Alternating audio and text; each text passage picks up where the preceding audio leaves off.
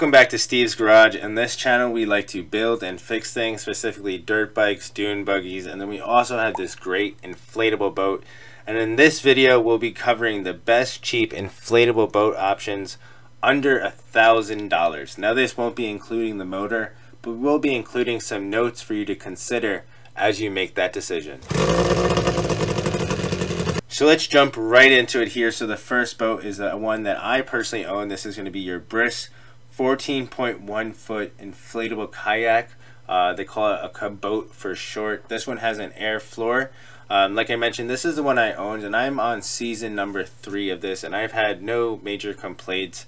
It's using the higher density PVC, so that 0.9 millimeter PVC that you'll also see on the Saturn inflatable boats. The Saturn inflatable boats seem to be a little bit more money, about $100 more for that same length. But in terms of like the differences, I haven't seen any.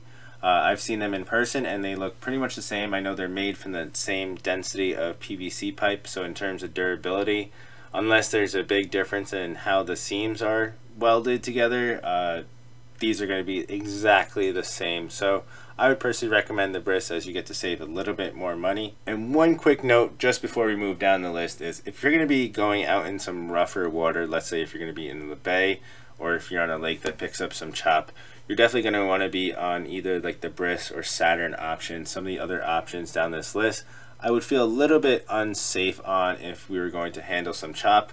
But in my experience, handling the chop in the Bris has been no problem up to 2 or 3 feet. Never even been concerned about it. So if you're thinking about safety, I would definitely go with some of these more expensive options. Next up is the Camping Survivals. They have both a 7.5 foot variant and then a 10 foot variant.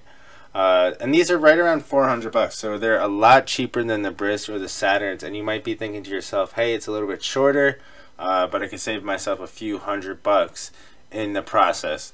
Now, taking a look at the listing, I was not able to find a consistent brand website, which is something I don't like. I like to see that, you know, Saturn and Bris also maintain their own personal websites, besides also selling it on, you know, third-party websites. But the people who are selling them on those third-party websites, let's say Walmart, Amazon, they're being sold by Bris, by the actual manufacturer. When you look at this Camping Survivals, who's selling it on Walmart and other third-party sites, it's just a bunch of various sellers. So that brings up concerns for customer support. Really the fact that they don't have their own website, or they're not like a true brand, let's say. Looking at it, it is made out of the thicker material. They're claiming that it's made out of the 0.9 mil PVC, the same as the Bris and the Saturns.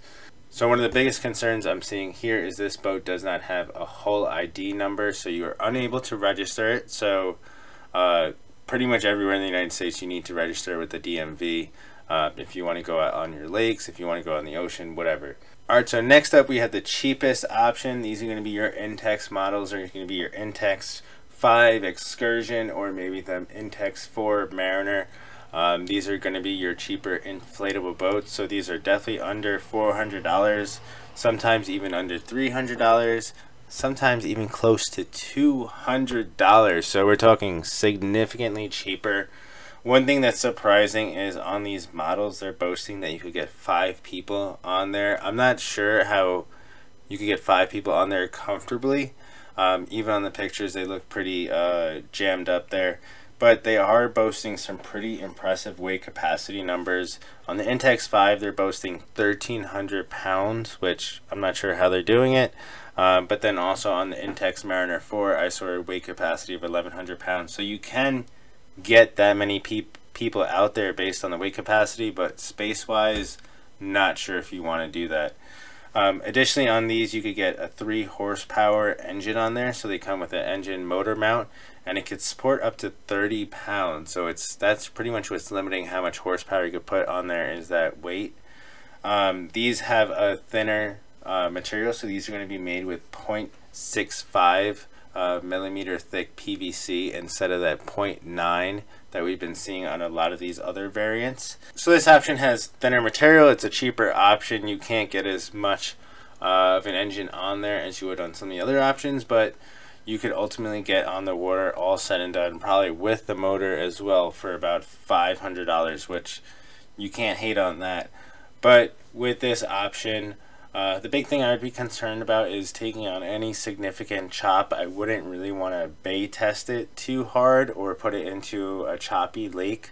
If this was in a pond, I would be definitely totally game for that. It would definitely be a killer in the pond and on a calm lake. But against any chop, I'm starting to lose confidence, and I definitely want to be on the more expensive option. So if you guys found this video helpful, make sure to leave a like. If you guys have any questions on different inflatable boat options, I've gone through this purchasing decision before, so I've kind of weighed the pros and cons of different variants. Should I spend more? Should I spend less?